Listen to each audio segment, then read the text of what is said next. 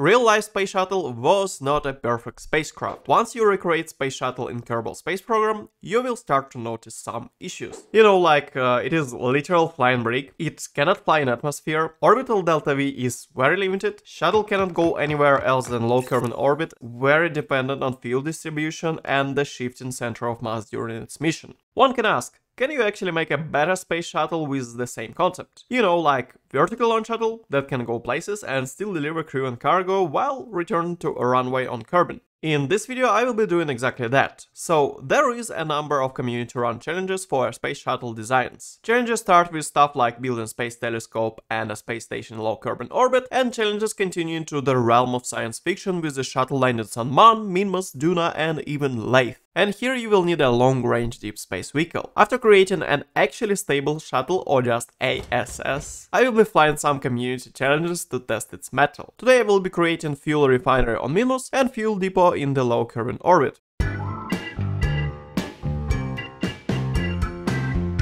First we will start with the biggest variable in the shuttle design, payload. This time around I want compact shuttle, so I'm using just a single Mark III big cargo bay. I will be pointing it downwards for a good reasons. Yeah, some of you will say that real-life heat-shielded doors not a thing. Well, yeah, it's not a thing since nobody wasn't hired to design like space shuttle that can go deliver payloads to Luna or Mars. But in the end of the day, like landing gear had heat-shielded doors on the real shuttle, so it had doors with a heat shield, they was just small. Make them bigger, duh. Next step is to have an actual heat-shielded vehicle, and by heat shield I mean something that can actually shield parts with only 2K temperature limits, you know, like your fuel tanks. This is a long-range shuttle and it will be performing like aero brakes and re-entries at 3K meters per second, so yeah, we need that heat shield, and 2K temperature limit is no way to go. I am using two 3.75 meter fairings on the both sides of the cargo bay. This way we can go really custom with the fuel tanks, crew cabin and other subsystems. From this point onward I just add the same fuel tanks on the both sides. This way, center of mass will always stay in the same place during the whole mission. Also, small trick here is to add nose cone as the first part and only attached part to a fairing, then add fairing content from the sides. This way you will kill the aerodynamic drag of the fairing, keeping them in line with the regular shuttle body parts. It becomes a bit tricky once you add some crew quarters in the front. Obviously there is more mass now in the front than in back. I just offset this with the same amount of mass in the back by installing something like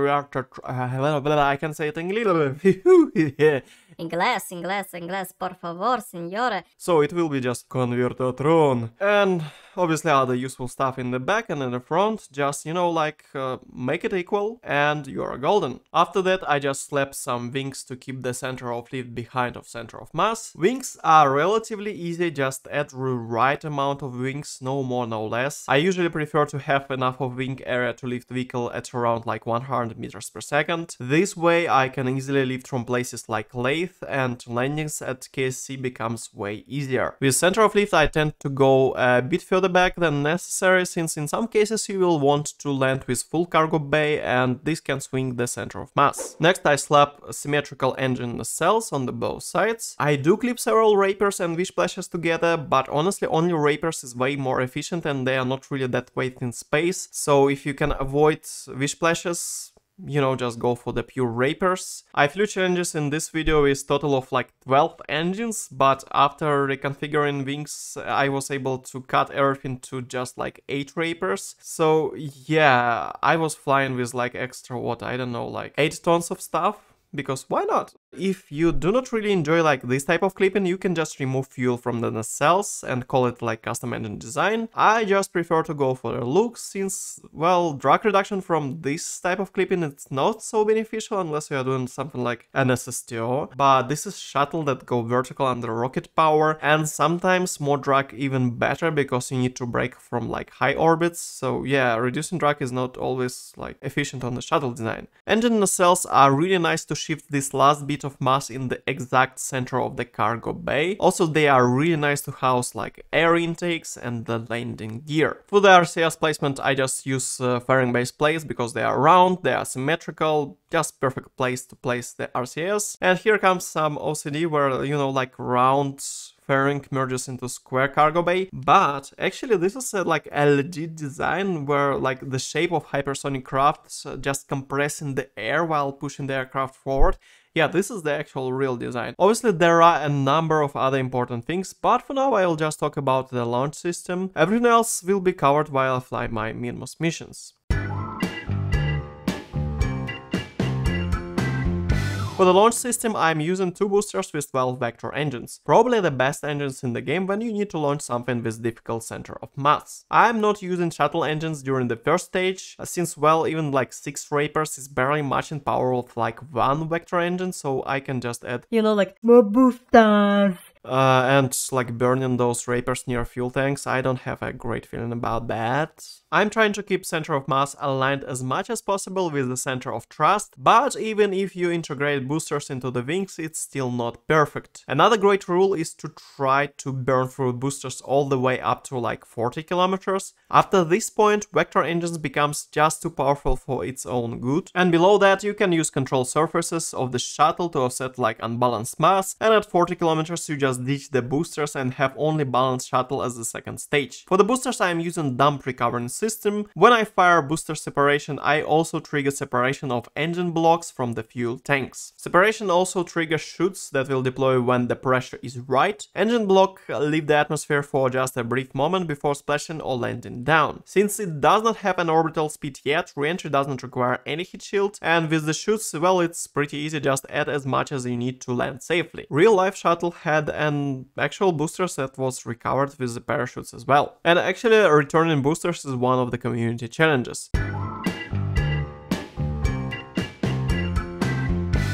So, the first Minmus mission requires us to deliver a pressurized rover to Minmus surface and couple of satellites to a polar orbit. As you can see, I have extra block of nuclear engines on the back, and the general rule of thumb for me is to use Rapers for everything below like Kerbin station in orbit, and use nuclear engines for everything long range. I just swap around fuel tanks for different mission types. In this mission I'm burning to something like 200 kilometers, so I have the actual place to burn my nuclear engines for like 4 minutes. And from there, obviously, I go straight to Minmus. When I arrived at Minmus, I run into some issues with my satellites. I totally have forgot to slap proper antenna on my resource scanning satellite, so I was totally forced to return my satellite back to the shuttle and manually remove antenna from the shuttle to install it on the satellite itself. But well, you know, like over-engineering stuff and having like 17K delta V on a satellite is something that allows you to make something like that. So, what is the deal with the bottom-facing cargo bay? If you go only around Kerbin, there is no real difference. But once you start to land on celestial bodies without an atmosphere, it becomes unnecessarily difficult. I just land the shuttle vertically and drop payloads onto the ground. For that you need like bottom-facing engines. So this is why I just swap my engines from the back of my shuttle to a cargo bay when I land. And since I'm using like extra nuclear engines to fly a long range mission, I can just slap like 2 docking ports on the back of the shuttle and the center of the cargo bay. And obviously this is the best place where this shuttle design is just shine when you like land vertically, since your fuel always stays like exactly distributed on the both sides, your center of mass stays in one place. Obviously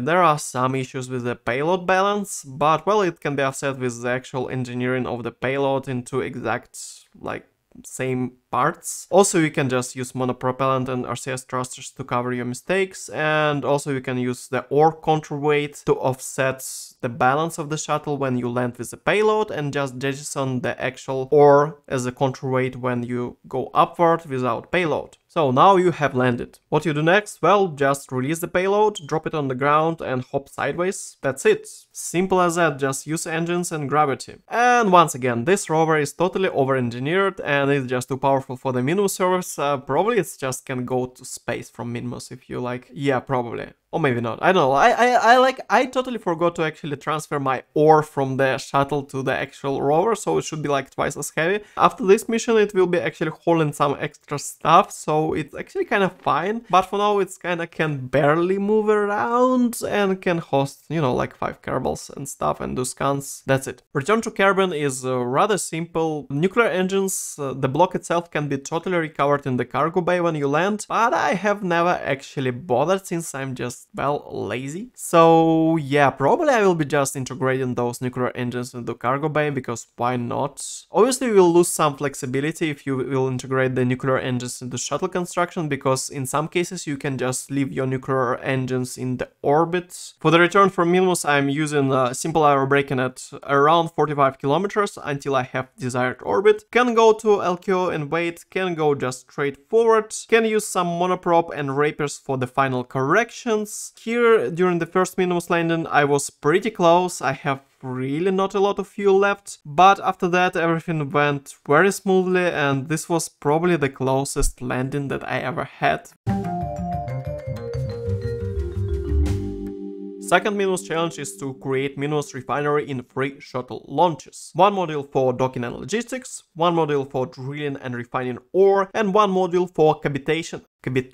Cabbage? Alright, one module for habitation of 4 caravels alongside with power generation. All 3 missions are launched to low carbon orbit of 200 kilometers, and after that straight burn to Minmus. After Minmus capture, I just wait for right time of Minmus day and land at previously scouted location. For the refinery I went with the train design. This way I can actually easily cover a bit of distance if I land manually quite far away. Other feature is hydraulic lifts to reach the exact height of docking ports of the shuttle and other vehicles, and refinery should function during Minmus night, so the solar panels for the most part is just decorative in nature. 5 big fuel cells do the main work here, and as required by the challenge I have refueled my last shuttle during the Minmus night. I have tried different return profiles for each single mission, but overall general rule of thumb is not to expose too much of the fairing during re-entry from the high orbits. If you have too much fairing surface working as a heat shield, you can just overheat very fast, so prograde SAS and multiple aerobraking rounds are your best friends.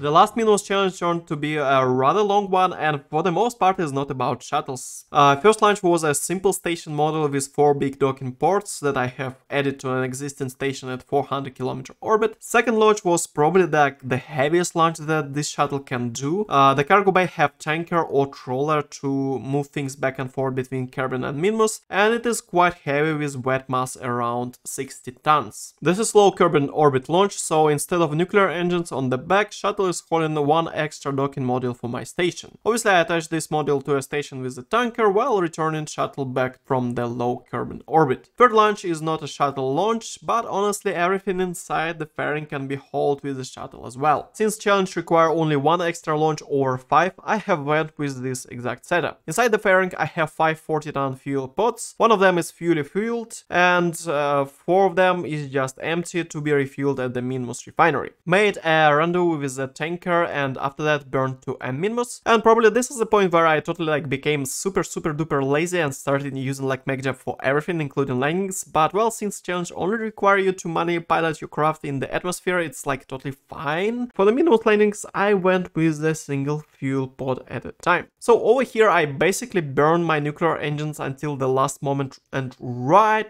before the ground I just changed the control point of the craft and activate different set of the thrusters while deactivating nukes with the action groups and well pointing, retrograde. I call it a shrimp maneuver. I don't know why, but now I'm hungry. After a shrimp maneuver, I just dock with my refinery. Obviously, I'm using one of the docking ports that I have plenty of them. Nothing special with the refueling process, and launching is basically the same as landing. It's just shrimp maneuver, vice versa. You accelerate to around 20 meters per second, flip the control point, swap active engines with the action groups, and point prograde. That's it. So while I was actually flying all these 5 pods back and forwards, I have some good ideas, because yeah, too much going back and forward, and without MechJab you'll just go insane. But what if you can just split the tanker itself into the 4 parts? You have 4 pods and 4 tankers, why not? Duh. Mini tankers have 1 Mark 1 lander, 2 nuclear engines, 2 maneuvering thrusters, required amount of fuel with some essentials like batteries, docking port and RTGs. Then just dock 1 mini tanker with every single 4 pods, and after that dock pods itself through the lateral dual docking ports and call it a day. So in this fashion you can just do the whole refueling challenge in 1 landing on Minmus and do not spend 2 hours of MechJab landings. back and forth. This is like way better, way easier. You just need to fit those like 4 mini tankers into the shuttle, and mine is just a bit too small to do that, but if you are using like bigger shuttle to deliver stuff to low carbon orbit, it's totally doable. It's way better and way easier and faster. Why I haven't thought about that before. So my tangent aside, after assembling my tanker back at the high Minmus orbit, I have refueled the tanker pod itself and went back to Kerbin. Definitely have over-engineered like the return delta V. Probably I had enough fuel to even send tanker back to Minmus again after the Kerbin, but instead of that I have just used MacJab and it have eaten like 1.5k of delta V to rendezvous with my orbital station. Yeah, this is like a lot when you can do everything manually in like 500 meters, especially if you do like Kerbin aero brake. Docking and redocking was definitely something annoying, but overall it's just time consuming and kinda a challenge in itself, but yeah. 4 40-ton fuel pods have been refueled at Minmus, and finally they are delivered to a Kerbin orbit to the refueling depot. So, what the actual final round of tweaking revealed for this craft? You can actually make proper wings, the wings with the built-in angle of attack to help with the SSTO mode on lathe and even Kerbin. These crafts can totally go on Kerbin as a SSTO. It could not really like lift a lot as a SSTO, but it definitely can carry a lot of crew, for example. Otherwise, yes, you definitely need a launch system to launch something like 60 tons in the cargo bay. So I built in the nuclear engines totally because, yeah, I'm just too lazy to actually flip engines around, and I was able to build in one more engine, so I built in 8 engines. Definitely I need more space in the cargo bay, so I extended the cargo bay. Extra cargo bay segment means more drag, so I need more power. So for the fully fueled shuttle for 200 tons with everything, I need something like 10 to 12 Rapier engines to actually push it around as an SSTO on lathe, Duna and Kerbin. For lathe I can, with that much power, I can totally skip closed cycle and go straight to the vacuum and circularize with the nuclear engines that I already built in. If I'm going only for like non-atmospheric missions, I don't need Rapiers at all, except like to land on Kerbin. To land on Kerbin, for 100-ton shuttle, empty shuttle, you need like 4 Rapiers. That's it. You will go subsonic, you will go not fast, you can totally do it. Extra mass, whoosh! 8 engines, you will have like extra 1 kilometer per second of delta V. So yeah, this is the actually stable shuttle, works like a charm. Love the concept, we'll fly more of this shuttle later. And you know what? This is the end of the video. Bye!